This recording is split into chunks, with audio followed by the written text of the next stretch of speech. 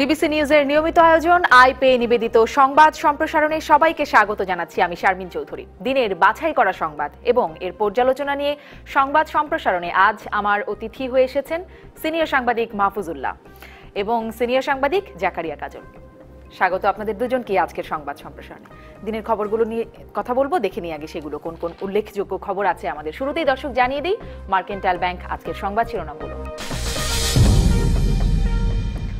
রোহিঙ্গা গণহত্যার দায়ে মিয়ানমারের সেনাবাহিনীর বিচার চায় জাতিসংঘ। কার্যকর ভূমিকা না রাখায় সূচির কঠোর সমালোচনা।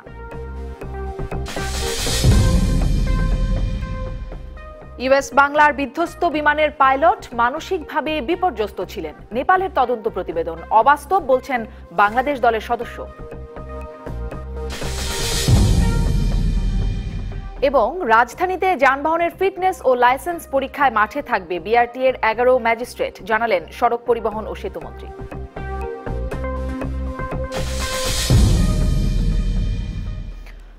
মিয়ানমারের রাখাইন রাজ্যে রোহিঙ্গাদের উপর হত্যা, গণহত্যা ও মানবতা বিরোধী অপরাধ সংগঠনের দায়ে দেশটির সেনাবাহিনীকে আন্তর্জাতিক অপরাধ আদালতে বিচারের মুখোমুখি করতে সুপারিশ করেছে জাতিসংঘ।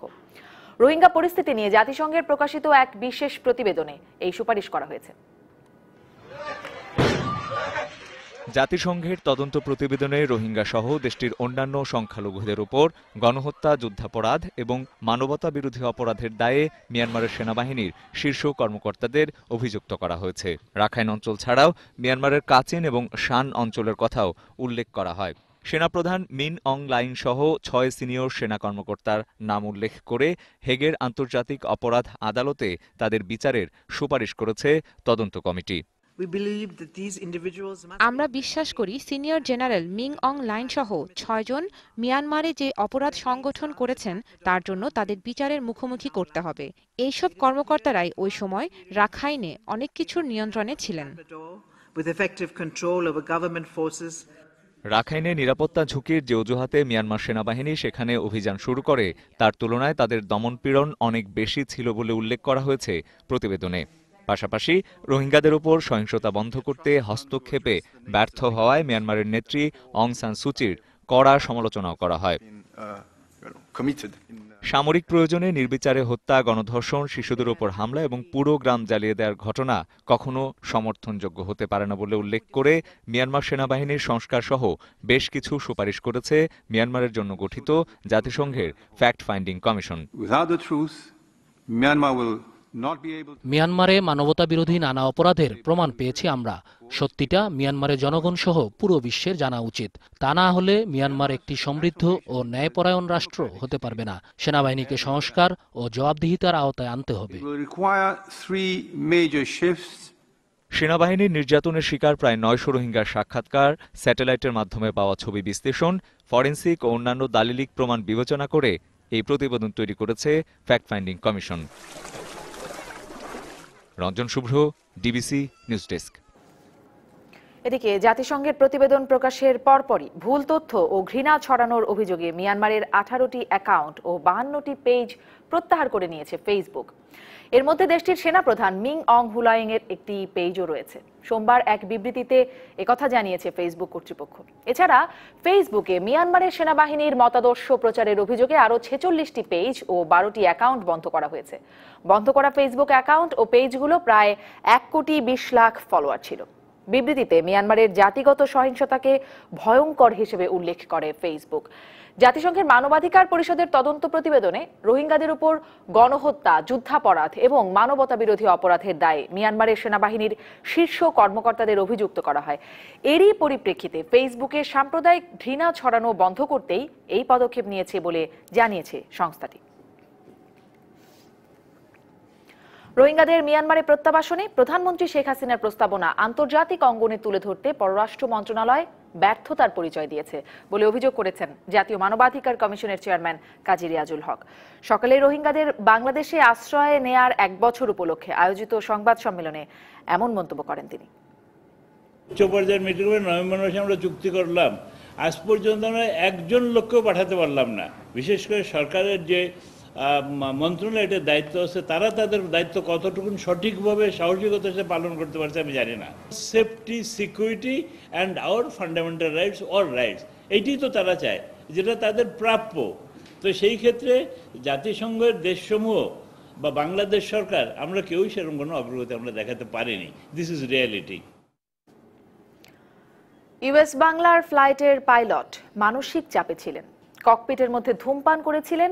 নেপালের তদন্ত প্রতিবেদনের বরাত দিয়ে সোমবার এই তথ্য প্রকাশ করেছে নেপালের সংবাদ মাধ্যম কাঠমান্ডু পোস্ট। যদিও বাংলাদেশের প্রতিনিধি হিসেবে তদন্ত দলের সাথে যুক্ত থাকা এক সদস্য এই প্রতিবেদনকে ভিত্তিহীন ও মন গড়া বলে অভিহিত করেছেন, আর প্রতিবাদ করেছে ইউএস বাংলা কর্তৃপক্ষ। বিমান বিধ্বস্তের ঘটনায় নেপালের তদন্ত কমিটির বরাতে দি কাঠমান্ডু পোস্ট দাবি করেছে, বিমানটির পাইলট আবিদ সুলতান মানসিক চাপ ও উদ্বেগের মধ্যে থেকে ধারাবাহিকভাবে কয়েকটি ভুল সিদ্ধান্ত নেন। ফলাফল বিমানটি বিধ্বস্ত হয়। ফ্লাইটে বৈমানিক ক্রমাগত ধূমপান করেছিলেন। প্রতিবেদনে আরও দাবি করা হয়, দুর্ঘটনার ঠিক আগ মুহূর্তে ত্রিভুবন আন্তর্জাতিক বিমানবন্দরের কন্ট্রোল টাওয়ারকে ভুল তথ্য দেন ক্যাপ্টেন আবিদ। ত্রিভুবন আন্তর্জাতিক বিমানবন্দরে ইউএস বাংলা এয়ারলাইন্সের বিমান দুর্ঘটনার তদন্তের সঙ্গে aircraft accident investigation group of Bangladesh AAIGBDর 6 সদস্যের একটি প্রতিনিধি দল যুক্ত হয়। AAIGBDর প্রধান ক্যাপ্টেন সালাউদ্দিন এম রহমতুল্লাহ ওই প্রতিবেদনকে মন গড়া বলেছেন। এটার কোনো ভিত্তি আমি কোথাও খুঁজে পাচ্ছি না, কারণ আমরা ইনভেস্টিগেশনের যে স্টেজে আছি সেই স্টেজে এই ধরনের একটা নিউজ নেপাল থেকে বের হওয়া অত্যন্ত অপ্রীতিকর, এবং এটা কখনো আশাই করা যায় না। ওদেরকে বলছি টু উইথড্র দিস, তোরা এটা মেনে নিয়েছেন এবং বলছে যে ঠিক আছে, আমাদের যা করার করছি। দি কাঠমান্ডু পোস্টের প্রতিবেদনটি অসত্য বলে দাবি করে সংবাদ মাধ্যমে পাঠানো এক বিবৃতিতে কঠোর প্রতিবাদ জানায় ইউএস বাংলা। গত 22 মার্চ ত্রিভুবন বিমানবন্দরে ওই দুর্ঘটনায় পাইলট সহ 51 জন মারা যায়। Rajib Ghosh, DBC news, Dhaka. রাজধানীতে ফিটনেস ও লাইসেন্সবিহীন যানবাহন পরীক্ষায় বিআরটি এর ম্যাজিস্ট্রেট সংকট কাটিয়ে উঠতে উদ্যোগ নিয়েছে সরকার। এখন থেকে নতুন নিয়োগপ্রাপ্ত 8 জন সহ মোট 11 জন ম্যাজিস্ট্রেট ভ্রাম্যমাণ আদালতে দায়িত্ব পালন করবেন। বিকেলে সচিবালয়ে সড়ক পরিবহন উপদেষ্টা পরিষদের বৈঠক শেষে সাংবাদিকদের এই কথা জানিয়েছেন সড়ক পরিবহন ও সেতুমন্ত্রী ওবায়দুল কাদের। 11 জন আমাদের ম্যাজিস্ট্রেট এখন মোবাইল কোড বা এ সংক্রান্ত দায়িত্ব পালনে সক্রিয় থাকতে পারবে, সচেষ্ট থাকতে পারবে। মরহুম মেয়র আনিসুল হক সাহেব যে উদ্যোগটি নিয়েছিলেন, আমরা এখন ঢাকা দক্ষিণ সিটি কর্পোরেশনের মেয়র সাইদ খোকনকে এ ব্যাপারে দায়িত্ব দিলাম। যে আইনই হোক না কেন, দুর্নীতিবাজ কর্মকর্তাদের উচ্ছ্বসিত হওয়ার কোনো সুযোগ নেই বলে মন্তব্য করেছেন দুদক চেয়ারম্যান ইকবাল মাহমুদ। সকালে দুদক কার্যালয়ে প্রস্তাবিত সরকারি চাকরি আইন প্রসঙ্গে সাংবাদিকদের প্রশ্নের জবাবে এ কথা বলেন তিনি। দুদক যতক্ষণ পর্যন্ত একটি স্বাধীন সংস্থা হিসাবে রয়েছে, ততদিন দুদক কারোর অনুমতি নিয়ে দুদক কোনো কাজ করবে না। একটা কথাই আপনারা মেসেজটা পৌঁছে দিতে পারেন যে দুর্নীতিবাজ সরকারি কর্মকর্তা কর্মচারীদের উচ্ছ্বসিত হওয়ার কোনো কারণ নেই, যেই আইনই হোক না কেন। জানিয়ে দিলাম আজকের দিনের উল্লেখযোগ্য সংবাদগুলো। সবশেষ যেই সংবাদটি দেখছিলাম, দুদক চেয়ারম্যানের যে মন্তব্য, সেটি নিয়ে একটু কথা বলতে চাই, একটু স্পষ্ট হতে চাই, এবং এই বিষয়ে কথা বলবার জন্য আমাদের সঙ্গে কিছুক্ষণের মধ্যে টেলিফোনে সংযুক্ত হবেন সুপ্রিম কোর্টের আইনজীবী ব্যারিস্টার তানজিবুল আলম। তার কাছেও আমার প্রশ্ন থাকবে। আপনাদের কাছে প্রথমে একটু এই মন্তব্যটি জানতে চাই যে দুদক চেয়ারম্যান ইকবাল মাহমুদ যেটি বলছিলেন, যতদিন পর্যন্ত স্বাধীন কমিশন ততদিন কারো অনুমতি নেবে না দুদক, এবং গ্রেপ্তারে কোনো সমস্যা হবে না, আইন যে আইনই হোক না কেন দুর্নীতিবাজ কর্মকর্তাদের উচ্ছ্বসিত হবার কিছু নেই। পরিস্থিতি কি আসলে সেরকম ভাবে চাকরি দুদক কি তাহলে আইনের ঊর্ধ্বে? স্বাধীন কমিশন মানে যদি আইনের ঊর্ধ্বে হয় অন্য কথা, কিন্তু এখন যে আইনটা হচ্ছে এতে স্পষ্ট বলা হয়েছে যে কেবল কর্মকর্তা না, যে কোনো সরকারি কর্মচারীকেও গ্রেফতার করতে হলে অনুমতি নিতে হবে। Probably this is the thing. তো যদি সবার ক্ষেত্রে এটা অনুমতি নিতে হয়, তাহলে উনি কেন এটা বললেন আমার কাছে ক্লিয়ার না। আর যদি ব্যাপারটা এমন হয় যে দুদক অ্যারেস্ট করলে অনুমতি নিতে হবে না, তাহলে he have to clarify this thing যে দুদকের বেলায় এইটা প্রযোজ্য না। কিন্তু আমরা এখনো যেটা জানি এটা সবার ক্ষেত্রে প্রযোজ্য। সেদিন তো মন্ত্রী পরিষদ সচিব বললেনি 20 আগস্ট যেদিন খসড়াটি চূড়ান্ত হয়, সেদিন তো বললেনি যে দুদক যে ফাঁদ পেতে গ্রেপ্তার যেটি করে সেটি করতে পারবে না চার্জশিট হবার আগে পর্যন্ত। এখন উনি কোন প্রেক্ষিতে বললেন, কি বললেন, এবং দুদক আপনারা যার সঙ্গে যুক্ত হবেন তিনিও বোধহয় দুদক সংশ্লিষ্ট আইনজীবী, প্রবাবলি হি মাইট ক্লিয়ার। কিন্তু সাধারণের কাছে কিন্তু জিনিসটা এটা কেমন জানি একটা সাংঘর্ষিক মনে হচ্ছে। সরকারের আইন হচ্ছে গ্রেপ্তার করতে পারবে না, আবার দুদক বলছে উচ্ছ্বসিত হওয়ার কিছু নেই, যেই আইনই হোক, বিষয়টা ক্লিয়ার নেই। এটা কিন্তু আপনার কি মনে হয় আসলে উচ্ছ্বসিত হওয়ার কিছু আছে? আমার হ্যাঁ, আমার মনে হয় তো আছে সরকারি অবশ্যই, কর্মকর্তা, কারণ দুর্নীতিবাজ না কর্মকর্তা, না এই কর্মচারী। আইনটা যদি থাকে তাহলে তো আপনি আমরা গ্রেফতার করতে পারবেন না। দুদক কোন বলে এটা বললো, দে হ্যাভ টু ক্লিয়ার। উনি তো এক লাইনে বলে দিলেন, উচ্চটিত আর কিছু নেই। এটা খুঁটিনাটিটা তো জানতে হবে, তাই না? আমি জানি না, আমি এখনো বলছি যে দুদকের যদি এমন স্পেশাল পাওয়ার থাকে, তারা এই আইনের বাইরে অনেক সময় থাকে না, অনেক ক্ষেত্রে, যে এর ক্ষেত্রে আইনটা প্রযোজ্য না। আমার মনে হয় না তেমন কিছু। এই জায়গাটাই স্পষ্ট করবার জন্য কিছুক্ষণের মধ্যে তানজিবুল আলমের সাথে কথা বলবে, স্পষ্ট হবার জন্য। এটা কিন্তু আরো বেশি বিভ্রান্তি সৃষ্টি করে। যারা মাহফুজুল্লাহ, সরি, এই অনুষ্ঠানে 20শে আগস্ট ছিলেন আপনি, আমরা আলোচনা করেছিলাম, সেদিনই আইনটার কথা মন্ত্রিপরিষদ সচিব জানিয়েছেন। এটা তো খুব পরিষ্কার, কাজল যেটা বললেন, কে কার চেয়ে বড়। যে আইন সরকার করছে, এটা পরিষ্কারভাবে বোঝা যাচ্ছে যে দুদকের যে প্রচলিত আইন আছে সেই আইনের উপরে চলে যাবে। কেন চলে যাবে, আমি ছোট্ট একটা খালি বাক্য বলি। সেটা হচ্ছে যে এই দেশে সরকারি কর্মচারী, মানে যারা রাজকর্মচারী, তারা সব সময় সুবিধা ভোগ করেছেন। সুবিধা বলতে যে এটা অর্থনৈতিক সুবিধা তা না, সকল ক্ষেত্রে তারা এক ধরনের দায় মুক্তির সুবিধা ভোগ করেছেন। সেদিন আমরা আলোচনা করেছিলাম যে পুলিশের চার্জশিট না হওয়া পর্যন্ত গ্রেফতার করা যাবে না। পুলিশের চার্জশিট দিতে অনুমতি নিয়ে গ্রেফতার করতে হবে। হ্যাঁ, তো ওই তো এখন পুলিশের চার্জশিট হওয়ার পরে অনুমতি নিয়ে, তো পুলিশের চার্জশিট যখন হয় কতদিন সময় লাগে আপনি জানেন, কাজল জানে, আমরা সবাই জানি। এবং তখনও আমরা সেদিনের আলোচনা আমরা বলেছিলাম যে ধরো যদি 2 বছর লাগে, কোনো কোনো ক্ষেত্রে তো চার্জশিট আমরা দেখেছি 14 বছর 20 বছর হয় না, সেটা অন্য কথা। এইসব ক্ষেত্রে ধরে নেই যে ন্যূনপক্ষে 2 বছর লাগবে। এই 2 বছরে কিন্তু পুরো জিনিসকে আপনার ম্যানিপুলেট করা যায়। এটা মানে আমাদের অভিজ্ঞতা, পৃথিবীর অন্যান্য দেশে এই ধরনের ঘটনা ঘটেছে। তো দুদকের চেয়ারম্যান কেন এই কথা বললেন হঠাৎ করে, এইটা আমি কাজলের সঙ্গে একমত। তাকে ব্যাখ্যা করতে হবে, তাকে বলতে হবে যে দুদকের আইন সুপারসিডস সরকারি চাকরি আইন, মানে গভর্নমেন্ট সার্ভিস যে ইয়ে করেছে, আইন করেছে, যেটা এখনো পুরোপুরি হয়নি, মন্ত্রিসভা মানে ইয়েতে যাবে, হয়ে যাবে। সেটার চেয়ে যদি বড় হয় তাহলে এক কথা। আর যদি সরকারি কর্মচারী আইনটা বড় হয় তাহলে কিন্তু দুদকের আইনের কোনো থেকে এই যে সংঘর্ষ, কোন আইনটি বড় হয় এটি একটু আমি আইনজীবী শেষ করে দিচ্ছি। এই সংঘর্ষ কিন্তু আমাদের রাষ্ট্রের জন্য ক্ষতিকর। এই যে বিভিন্ন প্রতিষ্ঠান এবং সংগঠনের মধ্যে যে সংঘর্ষ আইন নিয়ে, এটা অবশ্য আইনজীবীরা আরো ভালো বলতে পারবেন আমাদের চেয়ে। দেখা যাক কি বলে। আমি শুনিনি। তাহলে ব্যারিস্টার তানজিবুল আলম, সুপ্রিম কোর্টের আইনজীবী, আমাদের সঙ্গে সংযুক্ত আছেন টেলিফোনে। ব্যারিস্টার তানজিবুল আলম, আপনি আমাকে শুনতে পাচ্ছেন? ব্যারিস্টার তানজিব, শুনতে পাচ্ছেন আপনি আমাকে? জি, আমি স্পষ্ট শুনতে পাচ্ছি।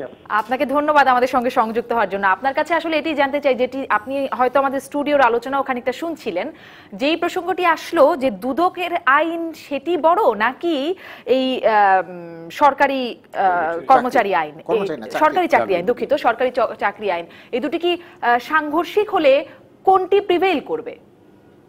আচ্ছা, এই বিষয়ে অনেকগুলো বিধান আছে আমাদের জেনারেল কনসেপ্ট বলা আছে। সেটা হচ্ছে ইমপ্লয়েড প্রোটেক্ট কনসেপ্ট। দুটোই যদি পার্লামেন্টের আইন হয় তাহলে দুটোরই সমান আপনার প্রয়োগ হওয়ার কথা। কিন্তু একটা বিধান যদি আরেকটা বিধানের সাথে সাংঘর্ষিক হয় তাহলে ওখানে দুই ধরনের প্রিন্সিপাল কাজ। সেটা হচ্ছে যে জেনারেল প্রভিশনের সাথে স্পেসিফিক প্রভিশন কন্ট্রাডিক্ট করে তাহলে স্পেসিফিক প্রভিশন প্রিভেইল করে, এটা একটা ইন্টারপ্রিটেশন। আরেকটা ইন্টারপ্রিটেশন হচ্ছে যে পূর্বতন আইনের সাথে পরবর্তী আইনের সাথে সংঘর্ষ হয়ে থাকে, পরবর্তী আইনটা প্রিভেইল করে। এই ক্ষেত্রে আপনার এখনো দেখার আসলে সংঘর্ষ কোথায়। আমরা যে বিষয়টা এখন আলোচনা করছি যে নতুন যে আইন হতে যাচ্ছে, এটা অনুযায়ী দুদক সরকারি কর্মকর্তা গ্রেফতার করতে গেলে কিংবা তার যে মামলা রুখতে গেলে তার অনুমোদন লাগবে।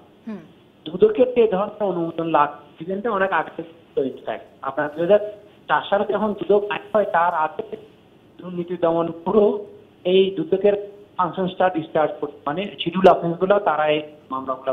জি, কিন্তু 4 সালের পর থেকে তো আর অনুমতি লাগতো না। না, 4 সালের পর থেকে আর অনুমোদন লাগতো। হ্যাঁ, সেটি আবার শুরু হতে যাচ্ছে। কিন্তু আমি আরেকটা প্রশ্ন করতে চাই ব্যারিস্টার তানজিব, সেটি হচ্ছে যে মানে 41-এর 1 ধারা, যেটি নিয়ে এত আলোচনা, এত সমালোচনা এবং কথা, সেটিতে বলা হচ্ছে যে কোনো সরকারি কর্মচারীর দায়িত্ব পালনের সাথে সম্পর্কিত অভিযোগে দায়েরকৃত ফৌজদারি মামলায় আদালত কর্তৃক অভিযোগপত্র গৃহীত হওয়ার আগে তাকে গ্রেপ্তার করতে হলে মানে সরকার বা নিয়োগকারী কর্তৃপক্ষের অনুমতি লাগবে। এই দায়িত্ব পালনের সাথে সম্পর্কিত অভিযোগ কিনা এটি কে নির্ধারণ করবে? আমি প্রিসাইসলি ওই জায়গাটাতে আসতে চাচ্ছিলাম। সেটা হচ্ছে যে এর আগে এই বিষয়ে বাংলাদেশের সুপ্রিম কোর্টের এবং পাকিস্তান সুপ্রিম কোর্টের অনেকগুলা জাজমেন্ট আছে, সেটা হচ্ছে এই যে দুদকের চেয়ারম্যান বললেন যে দুর্নীতিবাজদের খুশি হওয়ার কিছু নেই।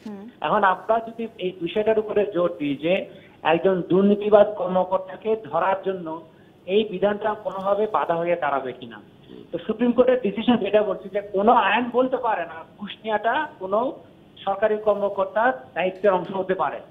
তার মানে হচ্ছে যে সে যদি একজন কর্মচারী, সরকারি কর্মচারী হয় এবং সে যদি ঘুষ দেওয়ার সময় কিংবা ঘুষ দিতে গিয়ে ধরা পড়ে, তাহলে ওই যে আইনের অনুমোদনের বিধানটা সেটা প্রযোজ্য হবে না, কারণ ঘুষ নেওয়াটা কখনোই তার দায়িত্বের অংশ হতে পারে। এটাই হচ্ছে ইন্টারপ্রিটেশন প্রপার কেস। একইভাবে আপনি যদি দেখেন যে কোনো সরকারি কর্মচারী যদি দায়িত্ব হন, তাহলে কিন্তু সেটা কখনো তার দায়িত্বপ্রাপ্ত কর্মকর্তা হিসেবে ওটা পরিচয় বলে মনে করার কোনো কারণ।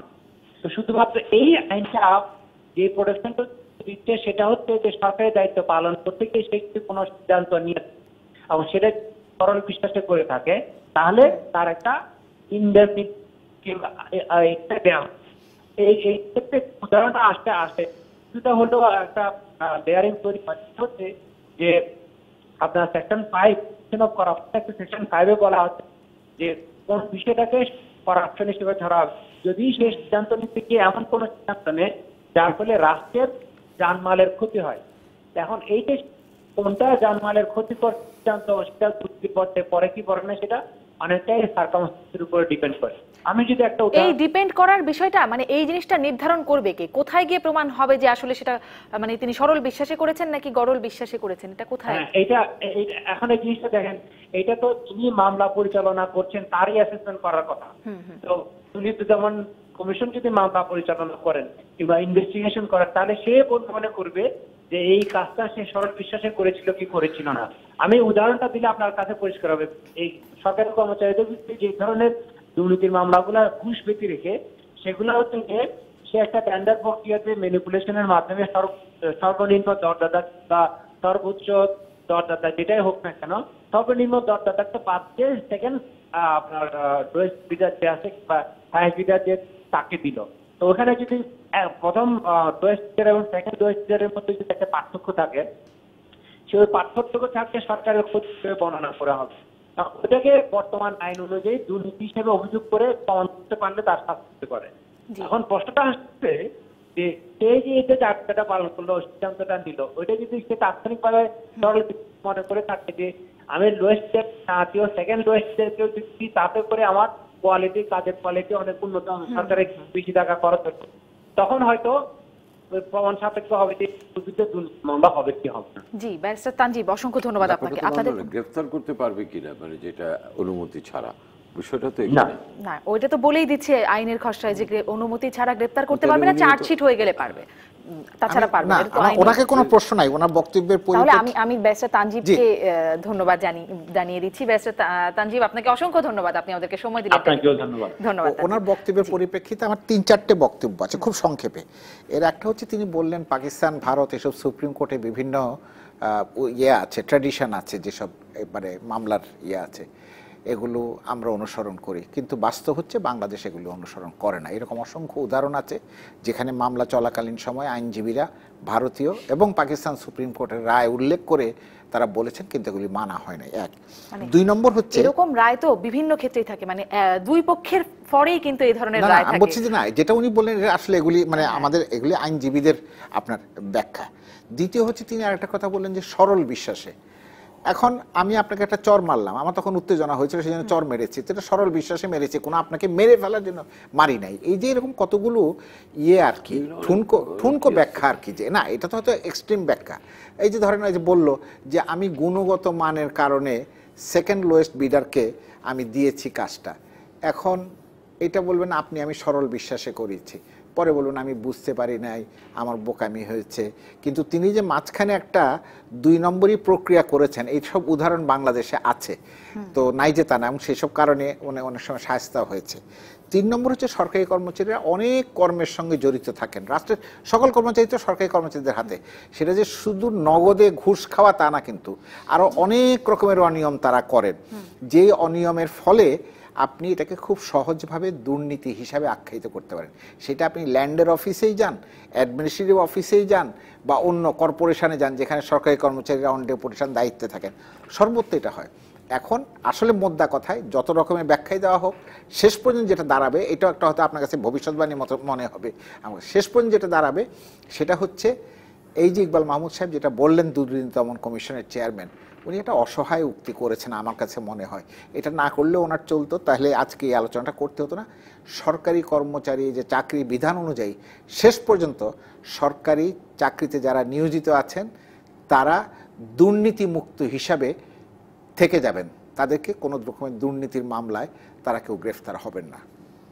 মানে এটি হলে কি সেটি কি সরকারের জন্য খুব ভালো অবস্থানে? না, সরকারের জন্য ভালো হবে না, জনগণের জন্য ভালো হবে না, কারোর জন্য ভালো হবে না। কেন সেটি করবে সরকার? কিন্তু তারা ওই যে বললাম রাজ কর্মচারীরা সেই সুদূর অতীত থেকে সবসময় প্রোটেকশন পেয়ে এসছে, সেই কারণে, অন্য কোনো কারণে। তারা রাজ কর্মচারী, তারা যেভাবে খুশি সেভাবে সরকারকে পরিচালনা করে। এখানে একটি এই মন্তব্য নেব, এবং আপনার কি মনে হয় মানে কেবল তো খসড়াটি গেল, এখনো আলোচনা সমালোচনা আছে, আরো কিছু পরিবর্তন হওয়ার সুযোগ আছে সংযোজন বিয়োজন, এবং কবে নাগাদ পাস হতে পারে? আমার ধারণা এরকম ঢালাও ভাবে এটা না হওয়াই ভালো, এবং আমার মনে হয় কিছু চারিদিক থেকে যেরকম সাজেশনস, আমি সমালোচনা খালি বলবো না, সাজেশন আসছে, এই সাজেশনগুলির দিকে নজর দেওয়া উচিত। আপনি তো বললেন যে এর হওয়া উচিত না, কিন্তু এটা মন্ত্রিসভায় অনুমোদিত হয়ে গেছে, এবং আমাদের সরকারি কর্মচারীদের যে চাপ থাকে প্রশাসনের উপরে, মানে সরকারের উপরে, তাতে শেষ পর্যন্ত কারণ আমাদের বললে, কারণ তারাই তো মানে ডু দিস থিং। এবং তবে আমি যেটা মনে করি, আমি একটা কথার সঙ্গে একমত, দুদক চেয়ারম্যানের এখনই এটা নিয়ে হয়তো এই মন্তব্যটা করা সময় উপযোগী হয়নি। এই মন্তব্যটা আরো অনেক বিতর্কের এবং অনেক ইয়ের জন্ম দেবে। এটির মানে এই আইনটি করবার তৎপরতা সেই 2006 সাল থেকেই হচ্ছে, সিভিল সার্ভিস অ্যাক্ট, তারপর সরকারি কর্মচারী আইন, এবং তারপরে সবশেষে এসে এখন 2018-তে সরকারি চাকরি আইন। যাই হোক, পাশ হবার আগেও নিশ্চয়ই এটি নিয়ে আমাদের কথা হবে, আলোচনা হবে, পাশ হলে তো হবে। অনুমান করছি এটা এই সামনের যে অধিবেশন সেখানে পাশ হয়ে যাবে, আগামী সংসদে অনুমান করছি। দেখা যাক এই অনুমানটি সফল হয় কিনা। যদি সেটি হয় তাহলে সেদিন তো কথা হবেই। আমরা একটা বিরতিতে যাব। বিরতির জন্য মানে সরকার রাজকর্মচারীদের জন্য তো একটা বিশাল সুখবর, কোটান কোট। একটা বিরতিতে যাই। বিরতির পরে রোহিঙ্গা গণহত্যার দায়ে মিয়ানমার সেনাবাহিনীর বিচার চেয়েছে জাতিসংঘ, এই বিষয়টি নিয়ে কথা বলবো। মাহফুজুল্লাহ, আপনি হাসছেন, নিশ্চয়ই সেই আগের বক্তব্য যেটি হবে না বলে আপনার যে একটা ভবিষ্যৎবাণী ছিল সেটি নিয়ে নিশ্চয়ই আপনার মনে হচ্ছে। আমরা এটা নিয়ে আপনাদের কাছ থেকে শুনবো। একটা বিরতির পরে ফিরে আসি। যখন ফিরবো তখন আমাদের সঙ্গে সংযুক্ত হবেন জাতিসংঘে বাংলাদেশের সাবেক স্থায়ী প্রতিনিধি ডক্টর এ.কে. আব্দুল মোমেন। থাকুন দর্শক সাথে।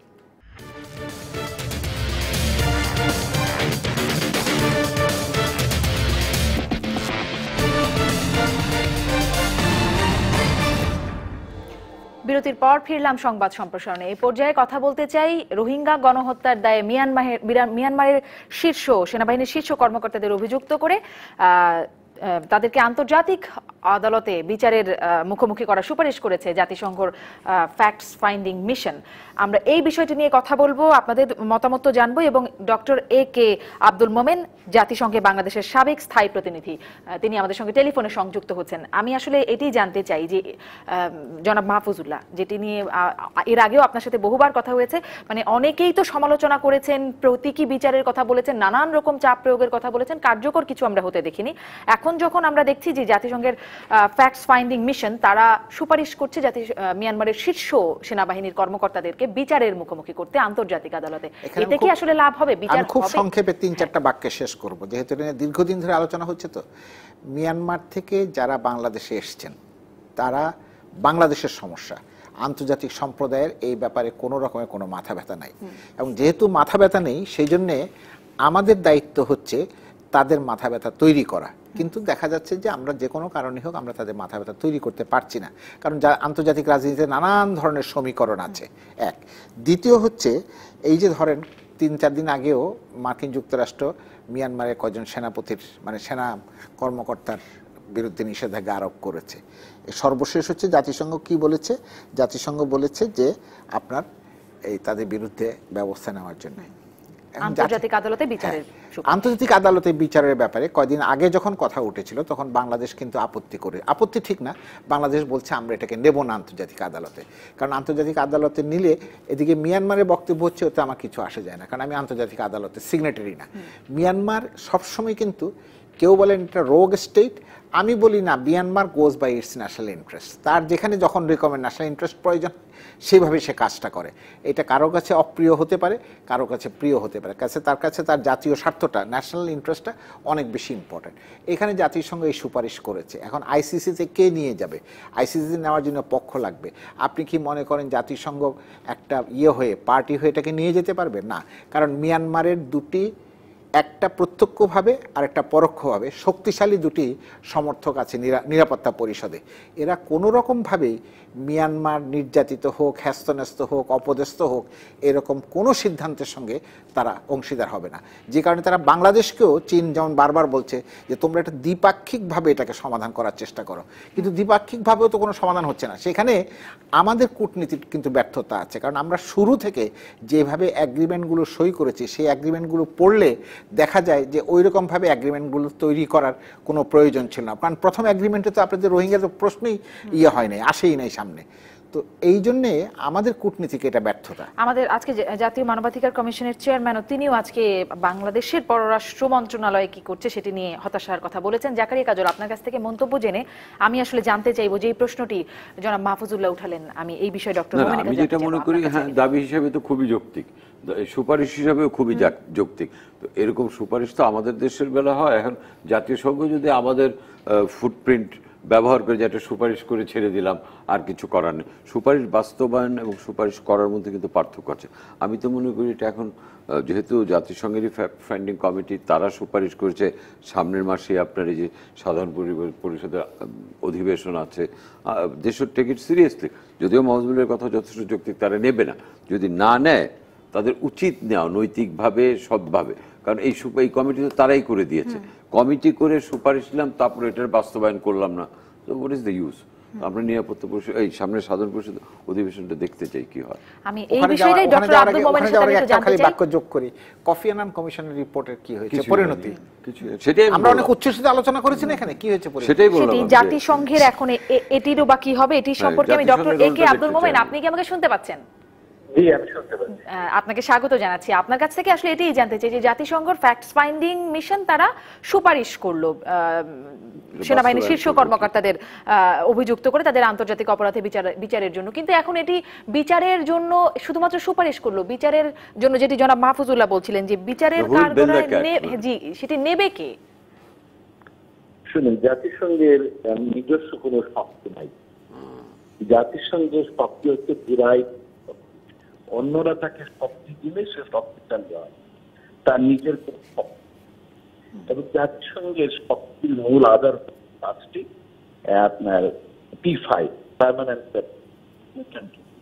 ওরা যদি শক্তি তাহলে সে হয়, কিন্তু এই পাঁচটার মধ্যে দুইটি আপনার মোটামুটি ভাবে মায়ানমারের। এই অবস্থায় জাতিসংঘ নিজের উদ্যোগে করা ডিফিকাল্ট। জাতিসংঘ যা করেছে নিয়ে অনেক কিছু করে, কিন্তু আমরা সেই মতো খুব একটা, আমরা গত এই সময়ে এই অগাস্টে আমরা তখন বলেছিলাম যে বাংলাদেশের খুব প্রয়োজন যে বড় একটা সম্মেলন যাবে এইগুলোকে তুলে ধরার জন্য। মাননীয় প্রধানমন্ত্রী 5টি প্রস্তাব দিয়েছেন, আমরা যে কোনো অ্যারেঞ্জমেন্ট করলাম সেইগুলোতে ওগুলো সব আপনার ভাষা পড়ে গেল। এই অবস্থায় আমার, আর তারপরে একটু আগে বুঝতে যখন আইসিসির কথা উঠছে তখন আমরা ভূমিকা পালন করলাম। এখন অন্যান্য দেশ বলতে তোমাদের পরে নাই, আর আমরা তোমাদের হয়ে, তবে এখন সুযোগটা যে যদি আমরা কোনোভাবে প্রমাণ করতে পারি যে এখানে একটা আনসার্টেনিটি ডেভেলপ করবে, তারপরে অন্তর্বাসী অবস্থা সৃষ্টি হবে, এবং চীনের যে ওয়ান বেল্ট ওয়ান রোডের যে স্বপ্ন সেইগুলো সব দিতে হবে, তাহলে চীন সজাগ হবে, অ্যালার্ট হবে। এবং এই জন্য প্রায় বলে যে আমাদের সব অপশন খোলা রাখতে হবে। আমরা বক্তব্যের একটি জানি না, আমরা অনেক কিছুতেই পথ দিয়েছি। এই অবস্থায় আজকে পর্যন্ত এত যায়নি, আর কপিটা হচ্ছে অন্য কারো কপি তথ্য হচ্ছে, কপিটা আমাদের, আমরা অনেক অভাবে একটি লোকও চাই। আমি এখানে যথেষ্ট সন্তান, আমি মনে করি আগামী সেপ্টেম্বর করে বড় জাতিসংঘের কি হবে, তখন ওখানে আমরা একটা ওর রকমের স্থায়ী করব। সেইখানে ওয়ার্ল্ড ব্যাংকের প্রেসিডেন্ট যারা যারা আমাদের দেশের ইনক্লুডিং হোক তাদের আমরা আনতে পারি, তাহলে আরেকটা বড় আমরা দিতে পারি, এবং সেই ধাক্কা দিলে হয়তো কিছুটা হবে। শুধু ধাক্কা দিলে হবে,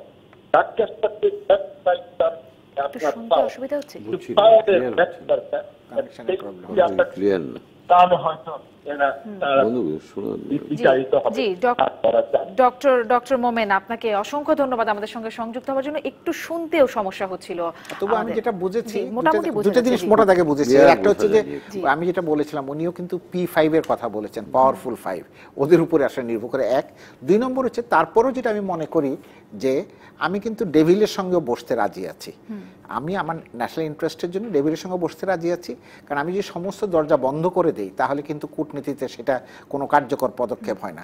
আমি এঙ্গেজ করব, এঙ্গেজমেন্টে থাকব, কিন্তু সেই এঙ্গেজমেন্টটা আমাকে মাথায় রাখতে হবে যে এই হচ্ছে বাস্তবতা। সেই বাস্তবতার মাঝখানে কোন ফাঁক দিয়ে আপনি বেরোবেন, কোন ফাঁক দিয়ে আপনি আপনার স্বার্থ হাসিল করবেন, সেটা হচ্ছে গুরুত্বপূর্ণ। যেটা আমি মনে করি সেগুনবাগিচায় আমাদের যে অফিস আছে, সেই অফিস তাদের সেই দায়িত্ব এবং ভূমিকা পালনে আপনার, যদিও আপনি বলবেন যে পুরোপুরি ব্যর্থ না হলেও তারা সাফল্যের বা উৎসাহ দেওয়ার মতন, উৎসাহ জানান মানে পাওয়ার মতন ভূমিকা পালন করেন নাই। বাংলাদেশের জন্য এটা আসলে একটা বিপর্যয়। এটা যে কেবল আমরা অফ স্ক্রিনে যেটা আলাপ করছি, আমি বহু আগে বলেছি, রোহিঙ্গা কেবল কিন্তু যে আমাদের ফুড ক্রাইসিস বা ইত্যাদি ইত্যাদি সমস্যা, রোহিঙ্গা সমস্যা কিন্তু রোহিঙ্গার সঙ্গে মাদক, আপনার অস্ত্র, মৌলবাদ, মানে রোহিঙ্গা কিন্তু, আমি বলাটা অত্যুক্তি হবে কিনা জানি না, এই প্রবলেম যদি লিঙ্গার করে এটা আমার সিকিউরিটি অ্যান্ড টু সাম এক্সিস্টেন্সের জন্য একটা মারাত্মক হুমকি হয়ে দাঁড়াবে। এটা আমরা যদি বুঝি, সরকার বা দায়িত্বশীলরা বোঝে না, এটা ভাবার কোনো কারণ নেই। I don't know how to face it. তবে এখন তো পুরনো কথা, আমরা যেভাবে মানবিকতা দেখিয়ে তাদের আনলাম, অনেকেই বলে না এখন কেন আমরা এত ঢুকতে দিলাম, কেন বর্ডার সিল করলাম না। এখন মানবিকতার খেসারত যদি আমাদের নিরাপত্তা দিয়ে দিতে হয়, সেটা কিন্তু খুব কাঙ্ক্ষিত না। আমার মনে হয় এখনই আমাদের এই বিষয়টা একটু শক্তভাবে দেখতে হবে। ষড়যন্ত্রের বহিঃপ্রকাশ হিসাবে এরা যদি কখনো বলে যে এই অঞ্চল আমাদের এবং এই অঞ্চলের মালিকানা আমাদের, এই অঞ্চল আমাদের রাষ্ট্র, বলতেই পারে, তারা তো সংখ্যা গরিষ্ঠ হয়ে তখন কি করবেন আপনি? তখন আপনি কি করবেন? যে হারে জন্ম নিচ্ছে রোহিঙ্গা শিশু, জন্মহার অনেক বেশি। তারপর বললাম তো, মাদক থেকে আরম্ভ করে কথাগুলো কেউ বলতে চায় না, প্রকাশ্যে থেকে আরম্ভ করে, আমি প্রকাশ্যে আগেও বলেছি, এমন কোনো অপরাধ যেটার সঙ্গে তারা জড়িত না। এবং আপনি যে তাদের আইনগতভাবে কন্ট্রোল করবেন, সেটা কনফাইন করে তো মানুষকে রাখা যায় না। জেলখানা থেকে লোকজন পালায় যায়, এটা তো মানে উন্মুক্ত একটা জায়গায় কনফাইন করা, মানে খোলা জায়গায় বন্দি অবস্থা। তো কাজী আর মানুষ যখন নিজের অস্তিত্ব সংকটে পড়ে, তখন কিন্তু তারা দে ক্যান ডু এনিথিং। কাজী বিষয়টা বোধহয় আবার এর মধ্যে মানে এই কিছুদিন আগেই মিয়ানমারের নেত্রী সুচি তিনি বললেন যে রোহিঙ্গা প্রত্যাবাসনের বিলম্বের জন্য বাংলাদেশ দায়ী। এর আগেও কিন্তু মিয়ানমার এরকম কথা বলেছে, ত্রাণের বা সাহায্যের জন্য বাংলাদেশ রোহিঙ্গাদের ফিরিয়ে দিচ্ছে না। তাহলে এত কিছু যে হচ্ছে, একটা কিছু মাথায় রাখতে হবে, তারা কিন্তু তাদের স্বার্থের বাইরে এক চুল যাবে না। আপনি যত চাপ বলেন, এখানেই প্রশ্ন যে এত কিছু যে হচ্ছে, এত সমালোচনা, এরকম সুপারিশ, বিচারের সুপারিশ করা হচ্ছে। আজকে ফেসবুকেও দেখলাম যে মিয়ানমারের সেনাপ্রধান সহ 18 জনের বেশ কয়েকটি সংস্থার তারা ফেসবুক ব্যান করে দিয়েছে। মানে এই যে ব্যবস্থাগুলো, এগুলো কিছুই কোনো কার্যকারিতা নেই। কি হবে? আপনার চীনে ফেসবুক নাই, কি হয়েছে? না না, সিম্পলি দে ডোন্ট কেয়ার। কি করবেন আপনি? কিন্তু তাদের বিকল্প মাধ্যম আছে চীনের, নিজেদের মধ্যে। মিয়ানমারের খোঁজ নিয়ে দেখবেন যে এরা আপনার করে নিয়েছে, কিউ বা এই ধরনের একটা কিছু করে নেবে তারা। ওইটা তো কারণ তাদের পেছনে তো চীনের সমর্থন আছে। না না মাহমুদুল্লাহ, মিয়ানমার এখন আমরা কি করব, কত, সেটা হচ্ছে ইম্পর্টেন্ট। মিয়ানমার তাদের স্বার্থ দেখবে, এটা আমি কিন্তু এই স্বার্থ দেখাটাকে অপরাধ দেখি। এখন আমার যদি মানবতা বোধ না থাকে, আমি নিজের স্বার্থে অটল থাকি, আমি স্বার্থপর হই, এটা নিয়ে আপনি নিন্দা করতে পারবেন, কিন্তু আমাকে তো সে থেকে টলাতে পারবেন না। That is my principal. আমি প্রিন্সিপালে চলছি। এখন আপনি কিভাবে এটা পেনিট্রেট করবেন, কাদের কথা তারা শোনে, তাদের সঙ্গে এঙ্গেজমেন্ট আরো বাড়ানো উচিত। আমি মানে আমি হয়তো বিস্তারিত বলবো না। আমার মনে হয় ওই এঙ্গেজমেন্টটা বাড়িয়ে, কারণ গভর্নমেন্ট চেষ্টা করছে না এটাও আমি বলবো না, হয়তো চেষ্টা করছে কিন্তু চেষ্টাটা হয়তো যথেষ্ট না বা অথবা যথেষ্ট কৌশলী না। আর এইসব কথা প্রতিবন্ধকের কথা বা এমবার্গোর কথা বলছেন তো, এরা আগে একটা জিনিস মনে রাখবেন, আগেও হয়েছে, একটা জিনিস মনে রাখবেন, গত এক দশকে মিয়ানমারে বিদেশি পুঁজির যে বিনিয়োগ হয়েছে, মার্কিন পুঁজি সহ, তাদের সাথে তারা এটা পুঁজির আচরণ কিন্তু ভিন্ন। পুঁজির আচরণ কিন্তু রাজনৈতিক না, পুঁজির মানবিকতা বোঝে না, কোনো কিছু বোঝে। তার আচরণ হচ্ছে মুনাফা, তার আচরণ হচ্ছে মুনাফা, তার আচরণ হচ্ছে শোষণের মাধ্যমে মুনাফা। কাজেই এটা মাথায় রাখতে হবে। না, পুঁজি কোনো মানবিকতা বোঝে না, এটা বুঝতে হবে। সেটা কখনোই ছিল না। আরেকটা বিষয় একটু জানতে চাই যে জাতিসংঘের আবাসিক সমন্বয়ক তিনি বলছেন, বা জাতিসংঘের যারা বাংলাদেশে ঘুরে যাচ্ছেন সবাই বলছেন যে ফান্ড এখন অপর্যাপ্ত, রোহিঙ্গাদের জন্য যে ফান্ড সেটিও অপর্যাপ্ত, সেটিও পাওয়া যাচ্ছে না। মানে শুরু থেকে যে অনেক আমরা শুনেছিলাম যে নানান রকম, আপনি ভুলে যাচ্ছেন এই অনুষ্ঠানে আমরা তহবিল নিয়ে আলোচনা করেছিলাম না, যে কত মানে আপনার কমিটমেন্ট হয়েছে, কত পাওয়া গেছে। স্বাভাবিকভাবে পৃথিবীতে আরো অনেক এই ধরনের সমস্যা আছে, মানবিক সমস্যা, ভেনেজুয়েলা, সিরিয়ায়, নানান জায়গায়। তো অর্থ তো আপনার হচ্ছে 100 টাকা, এখন পুরোটাই কি বাংলাদেশে আসবে না বাংলাদেশে অংশ আসবে, কিন্তু বাংলাদেশের প্রয়োজন তো 100 টাকা। এগুলো নানান ধরনের হিসাব আছে, এগুলি হিসাব যদি আমরা করতে না পারি, এটা ধরেন এখানে তো সম্ভব না, পুরো বিষয় নিয়ে হিসাবে না বসলে আপনি কখনোই এখানে সফল হতে পারবেন না। কিন্তু যতটা প্রতিশ্রুত ছিল ততটা কি আমরা পাচ্ছি না? প্রতিশ্রুতির পর তো আবার বিপর্যয় আসছে। আরো প্রতিশ্রুতি যারা দেয়, প্রতিশ্রুতি দেওয়া খুব সহজ, একটা কথা আছে না যে প্রমিস করাই হয় প্রমিস ভাঙার জন্য। একসময় বাংলাদেশের ডেভেলপমেন্ট প্রোগ্রামে কোটি কোটি ডলার প্রতিশ্রুতি ছিল, কিন্তু বছর শেষে দেখা যেত তার হয়তো 20% বা 25% এসছে, বাকিটা আসে নাই। তাহলে আসলে আমরাই দেখেছি এই বিষয়টি। আমি ডক্টর আব্দুল মোমিনের কাছে জানতে চাইতাম, কিন্তু শুনতে অসুবিধা হওয়ার কারণে আমি জিজ্ঞাসা করতে পারলাম না। মানে আবারও এটা প্রত্যাবাসন নিয়ে কথা বলছিলাম। আর বিচারের বিষয়টিতে যদি আবার একটু ফিরি, যেই বিচারের সুপারিশ করছে ফ্যাক্টস ফাইন্ডিং মিশন, তারা যে বলছে আসলে তাহলে বিচারের জন্য বিচার কি হওয়া সম্ভব, বিচার কি করা সম্ভব? মাহফুজুল্লাহ, আমি একটু এটিও বলতে চাই যে জাতিসংঘ নিরাপত্তা পরিষদের সদস্যরা যখন বাংলাদেশ ভ্রমণ করলো, তখন ব্রিটেনের জাতিসংঘের রাষ্ট্রদূত তিনি বলছিলেন যে বিচারিক এবং আধা বিচারিক তদন্ত হওয়া প্রয়োজন, সেটার জন্য আইনের আলোকে তথ্য প্রমাণ লাগবে, আইনের দৃষ্টিতে গ্রহণযোগ্য হতে হবে। জাতিসংঘের ফ্যাক্টস ফাইন্ডিং মিশন সেই কাজ করে না, তারা তথ্য প্রমাণ জোগাড় করে এবং সেটি পর্যালোচনা করে, কিন্তু সেটি আইনের দৃষ্টিতে নির্ধারিত হয় না। তাহলে এই যে বিচারিক এবং আধা বিচারিক, এটা কি কে করবে, কিভাবে করবে? খুব সহজ। আপনি তো আইনের ছাত্র, আপনি বিষয়টাকে একরকম ভাবে দেখেন। আমি একজন সাধারণ নাগরিক হিসেবে খুব সহজভাবে দেখি বিষয়টাকে। বিষয়টা কি দেখেন, জাতিসংঘ পৃথিবীর বিভিন্ন জায়গায় গোলমাল থামানোর জন্য, ভোট প্রয়োগ করার জন্য, ভোট অনুষ্ঠানের জন্য নানান কারণে শান্তিরক্ষী বাহিনী পাঠায়। সেখানে কিন্তু কারো কোনো আপত্তি নাই। সেখানে চীনা সৈন্য আছে, ভারতীয় সৈন্য আছে, বাংলাদেশিও তো আছে, বাংলাদেশি তো উপরের দিকে সম্ভবত 2 নম্বরে আছে। তো সেটা কিন্তু হচ্ছে, কিন্তু এই ধরনের ক্ষেত্রে আমরা যদি প্রত্যাশা করি যে এরকম একটা শান্তিরক্ষী বাহিনী পাঠিয়ে সমস্যার সমাধান করে দিবে, এটা সম্ভব না। আর ওই যে ওইটা আইনের ক্ষেত্রে তো আপনার প্রমাণ ছাড়া আপনি তো কাউকে ইয়ে করতে পারবেন না। এখন আমাদের কাছে কি পর্যাপ্ত প্রমাণ আছে, সেটা একটা মানে প্রথম প্রশ্ন। দ্বিতীয় প্রশ্ন হচ্ছে, হ্যাঁ অনেকে বলবে প্রমাণ আছে, সেই প্রমাণকে গুছিয়ে এনে, যেটা মৌলিক প্রশ্ন সেটা হচ্ছে যে আন্তর্জাতিক অপরাধ ট্রাইব্যুনালে আইসিসিতে মামলাটা কে নিয়ে যাবে, কে করবে, এগুলো কিন্তু খুব বড় জিনিস। আর আপনি যাকে আসামি করবেন সে তো যাবেই না ওখানে, ভাই। তো কি করবেন? কারণ আছে, কারণ ওটাই তো তার কোনো দায়বদ্ধতাই নাই, সিগনেটারি না। কাজে এই অর্থ নেই তো, আমি যদি সিগনেটারি না হই, না গেলে তো আপনি আমার বিরুদ্ধে কোনো ব্যবস্থা নিতে পারছেন না। আমি আইন মানি না, এটা তো কি কোনো ইয়া নাই। এখন আমি যেটা বললাম, আমাদের মনে হয় যারা মিয়ানমারের পক্ষে আছে তাদের সঙ্গে আমাদের এঙ্গেজমেন্টটা হচ্ছে, তো এটা বোধহয় আরেকটু শক্তভাবে করা উচিত। এর চেয়ে স্পষ্ট করে আর কিছু বলার নেই এই বিষয়ে। আমরা একটা বিরতিতে যাই, বিরতির পরে আমরা অনলাইনের খবরগুলো দেখব এবং সেখানে একটু যদি খুঁজে পাই কথা বলবার চেষ্টা করবো। আজকে ওবায়দুল কাদের যেটি বলছিলেন, সড়ক পরিবহন মন্ত্রী, সড়কে ফিটনেস ও লাইসেন্সবিহীন যানবাহন পরীক্ষার জন্য ম্যাজিস্ট্রেট সংকট কাটিয়ে ওঠার বিষয়ে যে পদক্ষেপের কথা বলছেন, আমি সেটি নিয়ে কথা বলতে চাইবো। যদি আমরা এটি অনলাইনে পাওয়ার চেষ্টা করব। দর্শক থাকুন আমাদের সাথে, বিরতির পর ফিরছি সংবাদ সম্প্রসারণ।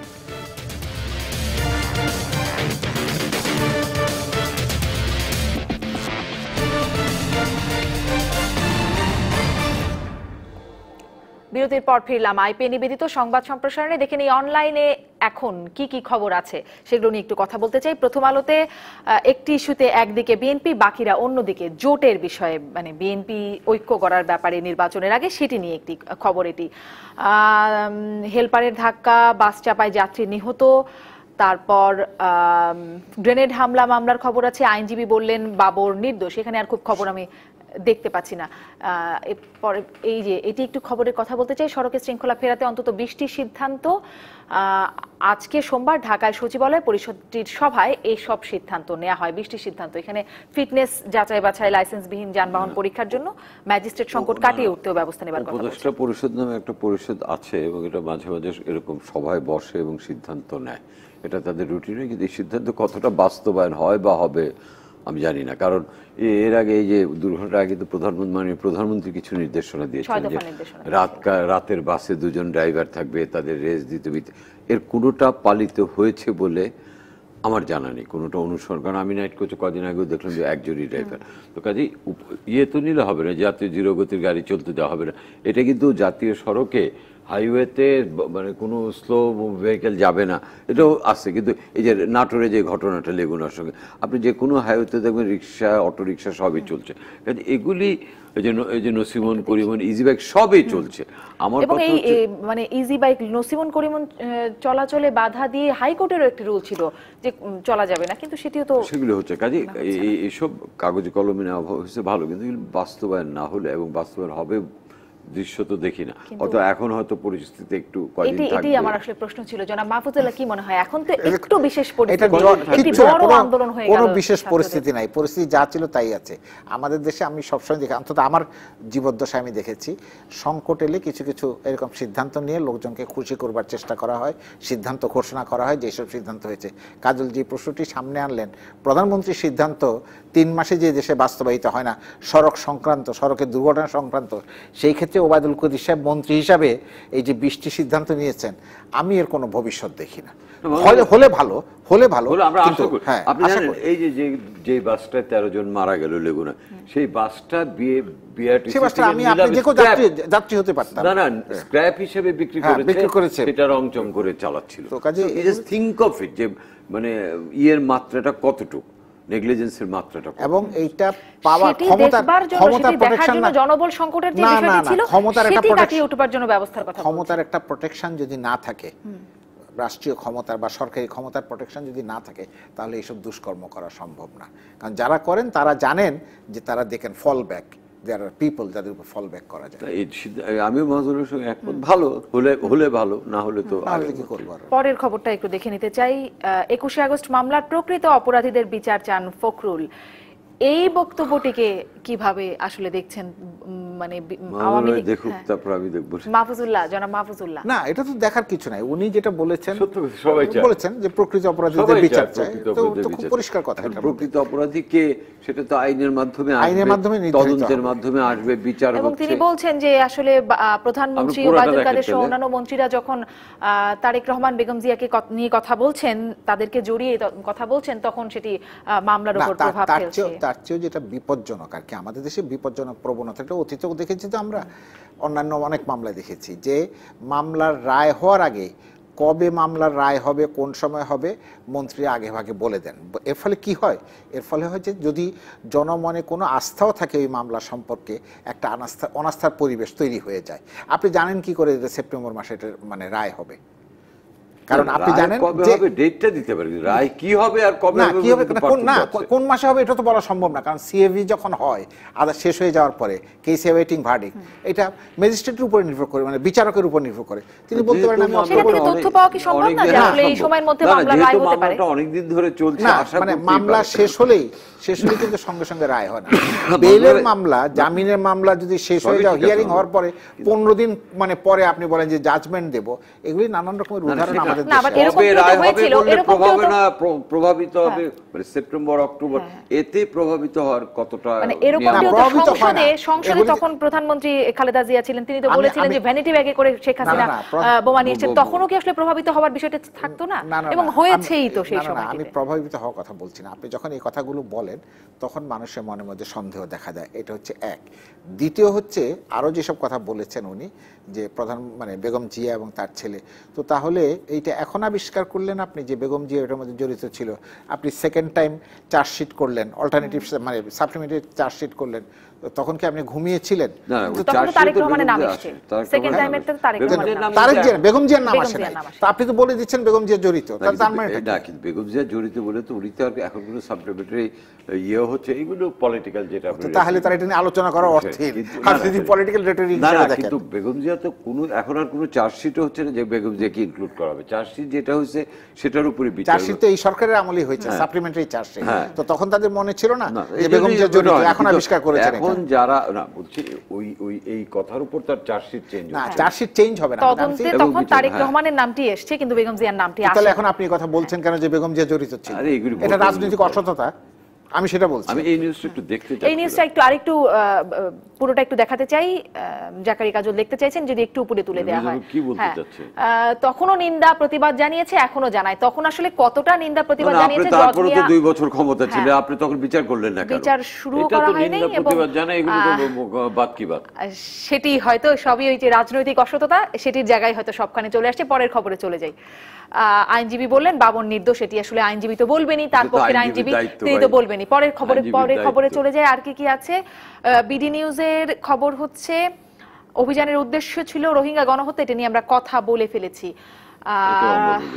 এগুলো সব মোটামুটি এই বিষয়গুলো নিয়ে আমরা কথা বলেছি। এর পরের পত্রিকায় যদি আমরা যেতে পারি, যুগান্তরে 10 ঘন্টায় 800 জামিনের ঘটনা অনুসন্ধান করা হবে, আইনমন্ত্রী বলছেন। এই খবরটি একটু দেখি।